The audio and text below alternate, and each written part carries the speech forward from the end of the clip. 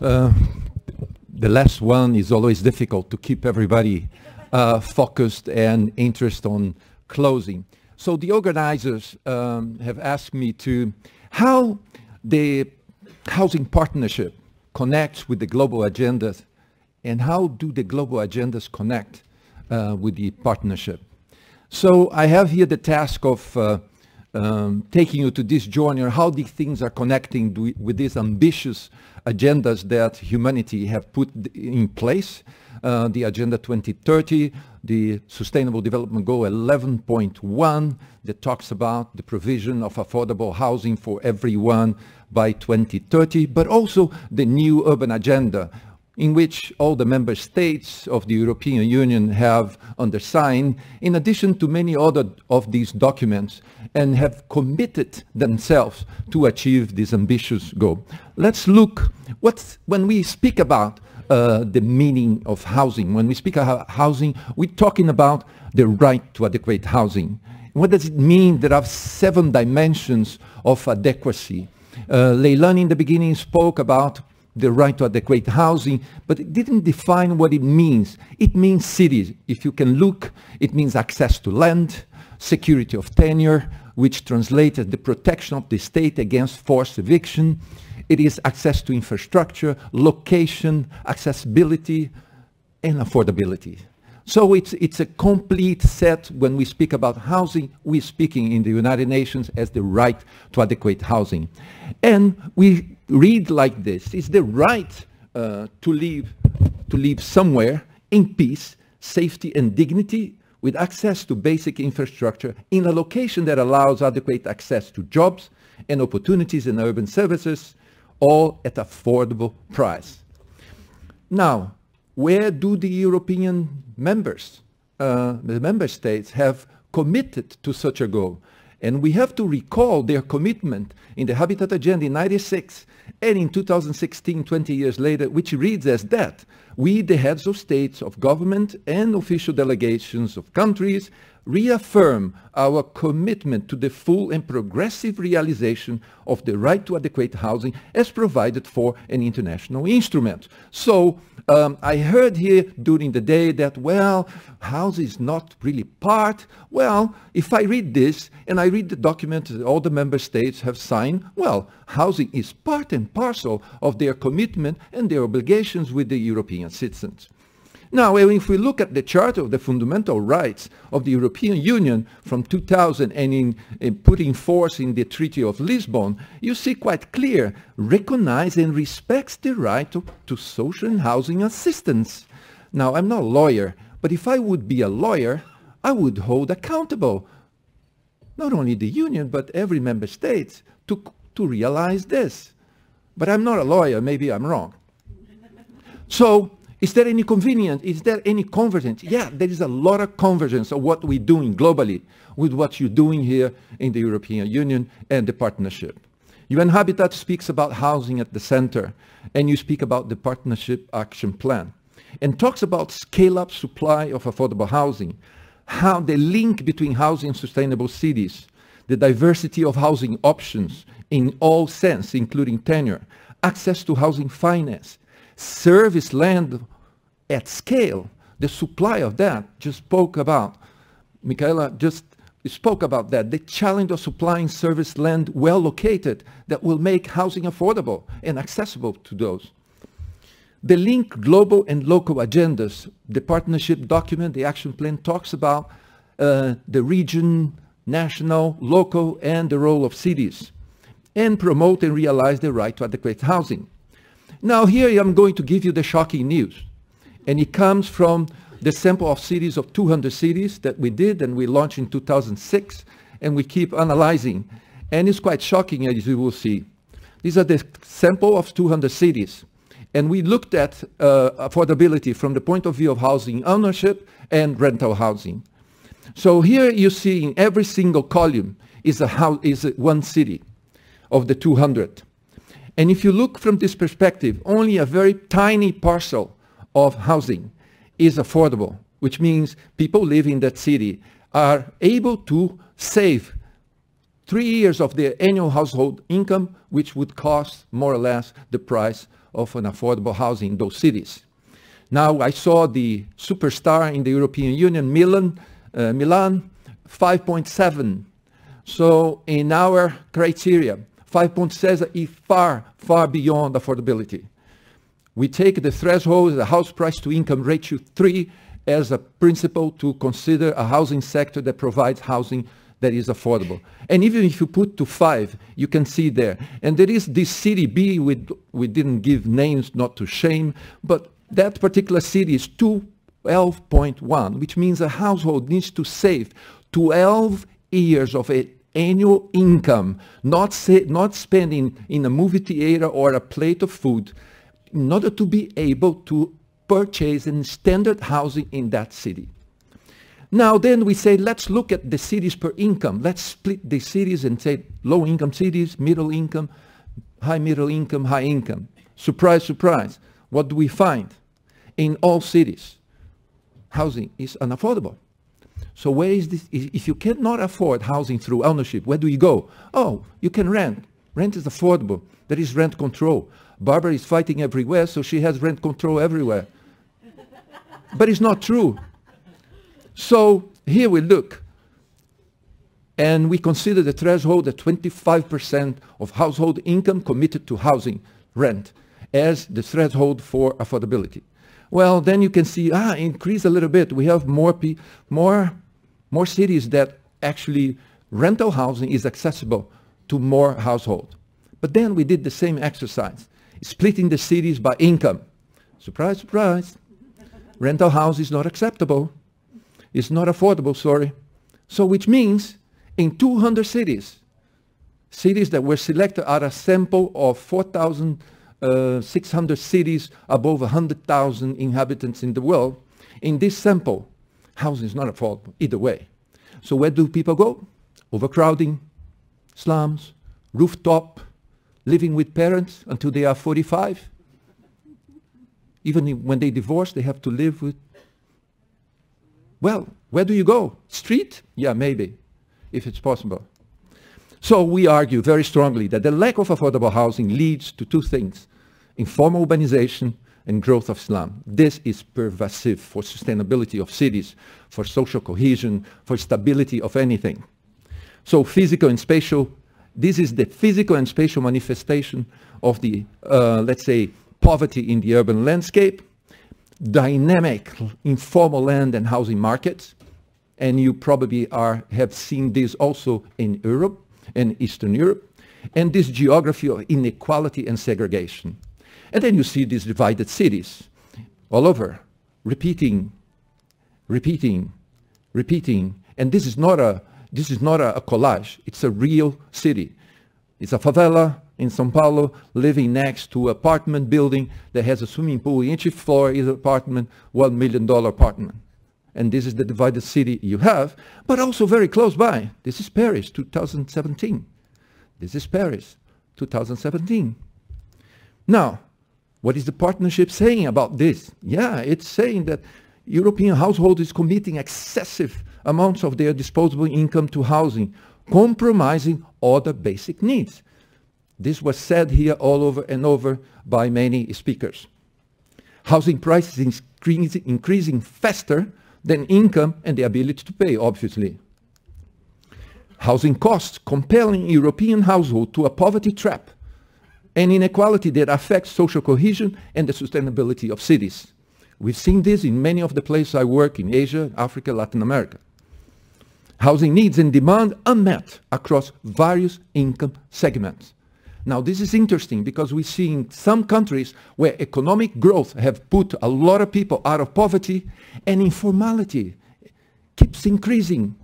Informal housing, informal land keeps increasing, which means the housing sector has so much distortion and malfunctioning that it's unable to provide affordable housing alternatives to this growing population. And I'm speaking about different types of rates of growth than you are used to in the European Union, but still, it's the same situation.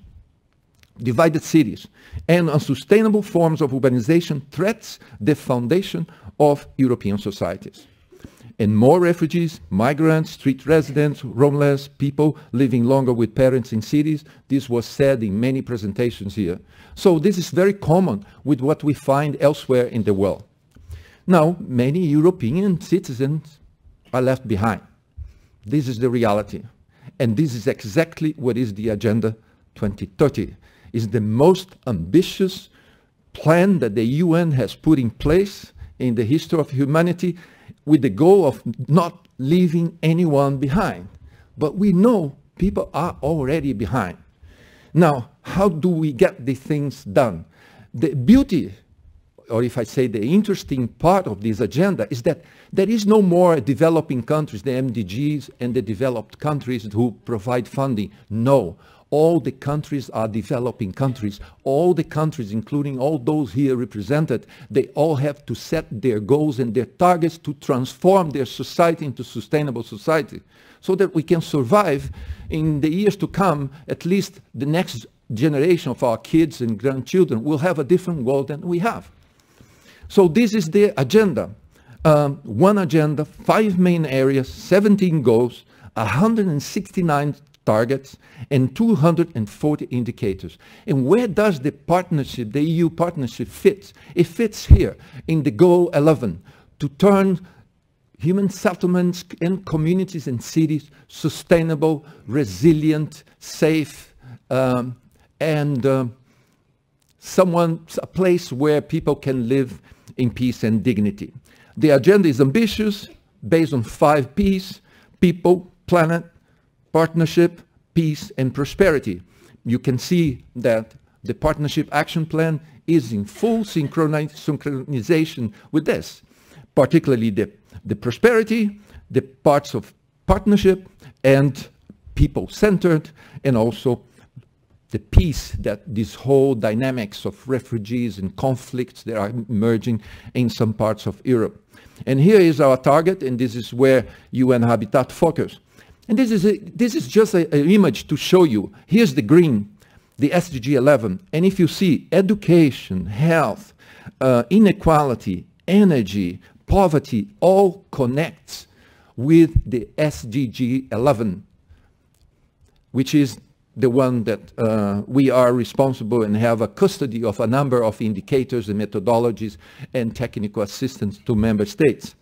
And this is just an image to show you that we're looking at the number of SDGs that have the highest connectivity with other SDGs. So health, poverty, inequality, energy, etc. And look at that. Cities is the second largest interaction amongst all the SDGs. This brings a lot of responsibilities to you, to me, to us, people who work in cities. Because the connectivity, so every action that we will do with our policy in housing, we will have multiplying effect elsewhere. And here it is, the SDG 11 on cities. So the EU Partnership on Action Plan, the goals of the EU partnership are consistent with the Agenda 2030 and the SDG 11, so that no one and no place will be left behind, provided that it's fully implemented and adopted. Deals with partnership, capacity building, monitoring and reporting, the rights-based, social inclusion, social and spatial cohesion, sustainability, people-centered. So I'm just doing a wrap-up here, because that was my role, to remind us that this is what we discussed, actually, and all the presenters here somehow have touched all these issues. So the connection between global and local is quite clear. And it brings me back to the agenda, well, I don't know how many of you remember the Agenda 21 adopted in the UN Conference of Poverty, Environment and Development in '92 in Rio, which was saying, think locally, think globally, act locally, and so on. So this is the axiom that came from the Brundtland report, which defined the concept of sustainable development as we know today. So everything we do today should not jeopardize the future generations. So the responsibility of the partnership is enormous. We cannot jeopardize the future generations' opportunities in Europe, because that's your area of concern. So what is the nexus between the SDG 11 and the new urban agenda? How do we synchronize these things? So this is how it says, the SDG 11.1. By 2030, ensure access for all to adequate, safe and affordable housing and basic services and upgrade slums. Don't forget that in many parts of the world and some places in Europe as well, we see this enormous amount of informality in housing appearing in various ways. So here is a bit of the recommendation that I would do to the members of the partnership. Understand this global commitment that our member states have done. The Agenda 2030 puts a lot of responsibilities on national government. But when we look at the implementation of the SDG 11, particularly the 11.1, it brings down to city responsibilities. A number of cities are taking that responsibilities because many of the targets, the 10 targets of the SDG 11, they are city level. They are garbage, they are air quality, they are mobility, and they are housing, and they are urban renewal and slum upgrade. These are city responsibilities. So we need to work with our mayors, with our city teams to connect these two agendas, the local, global, and even the one that connects the subnational levels. So this is the suggestion. Consider this, the SDG 11.1, as the strategic goal in your, let's say, strategic planning. So this is the strategic objective.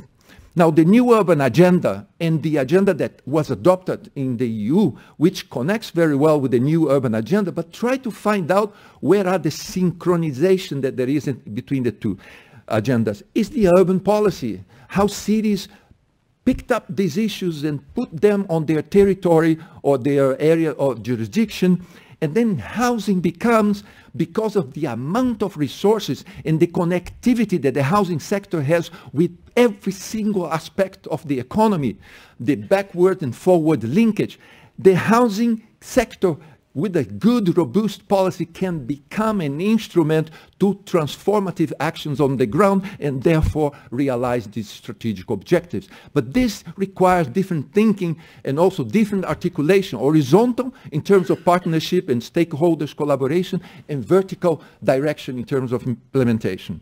So we're calling about housing at the center because we believe that could be the instrument to implement this global agenda. I'm not going to read this, but just to show you the exercise that I'm particularly doing, looking at the SDG 11, and then I read the new urban agenda, and I found out all these different paragraphs that says supply of adequate housing well located, diversity of housing options, security of tenure, financing housing, progressive realization of the right to adequate housing, policies based on social inclusion, etc., etc., etc. And there is an enormous amount of paragraphs saying how this should be realized on the ground. So housing becomes an instrument for the realization of the SDG as well as the new urban agenda. And I see very clear here with the partnership action planning and the EU urban agenda and the global agenda. So you need to make that clear and transparent, because then it will connect you not only to the global thinking and action, but also with a lot of funding that are being channeled for the realization of the Agenda 2030. So I made an attempt translating what we're doing in developing countries to your own reality.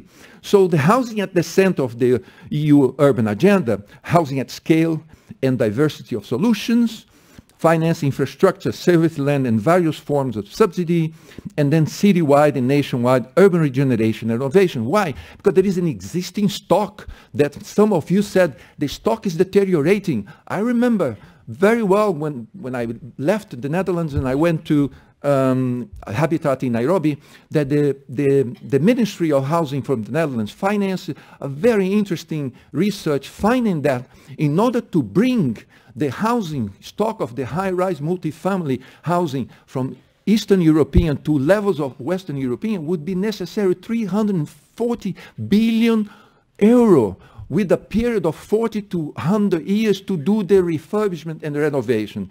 If anything was not done, you can imagine the state of the housing stock in these realities. So, and some of you, I can't remember now, showed that there is a process of 40 years that is coming close for the enormous renovation of the housing stock in the European Union, which will require more resources. So we need to do the two actions, look at the demand and the pressure, but also the change of the household, because households are becoming smaller, so different demand, but also the existing stock that provide opportunity for the realization of these goals.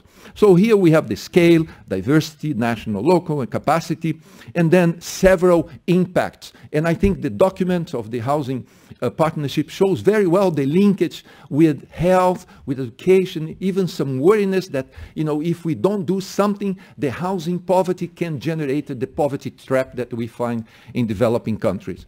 So this is the exercise we're doing. So reading what is the theme, is housing, the paragraphs, what are the propositions, and what is the targets of the SDGs. And then this is the good news for you. Cities are taking the lead. Look at New York. New York was the first city in the world to do the voluntary local review. And they put up SDG, or the Agenda 2030, at the local level. And I think this is an opportunity for the partnership to work with the cities that are engaged to showcase to the world, hey, cities can do this as well. We don't need the national government to say, oh, we have to do. No, cities can do, and much more than they're doing actually. Now, this is just to show you the commitment of New York. And the commitment is very interesting because it's the most ambitious affordable housing program in the history. Now, to finalize, housing impact. These are my last slides. Has been said here about this, so that the impact of housing, the partnership document has a very interesting part showing about this, the linkage between city and housing. I think we need to explore that more. You know, housing is designed and regulated, so it defines the urban form, it influences spatial patterns, the competitiveness in the city, and you also have the finance mechanisms that define the type and quality of housing that people can afford, and the land management that influence inclusionary housing. And you spoke, Michaela, about the challenges of providing land, and I agree with you, and there are a lot of instruments in other parts of the world that are being used to ensure that land is available at well located, and it's not only for the benefit of the owner, but for the city and the collectivity. But this is a political fight. So finally, the final evidence. 6 points for, as I would say, our recommendations, if I can call it like that, based on the evidences. So about housing at the center. Sufficient quantity of social housing produced annually to meet the demand and realize the right to adequate housing. Unlock the land supply. Service land available at scale. A rental housing sector that provides alternatives for those unable or unwilling to become homeowners. Affordability, sufficient quantity of housing at affordable price and financial service accessible. 5, diversified housing options in price, location, standard, tenure, and size within the urban structures of cities. Why am I saying within urban structures of cities? Because we had these incredible production of housing in Mexico, producing between 450,000 and 600,000 units per year during a period of 12 years. But the investment of housing moved from 7 kilometers from the city center to 37. The result was abandon of housing dilapidation. And finally, overcrowding will not exist and informality is gradually diminishing and cities getting into a path of planned and sustainable urbanization. So this is my contribution, and I'm sorry I exceeded a little bit the time, but I hope that this met with the summary what I heard from the discussions during the day. Thank you.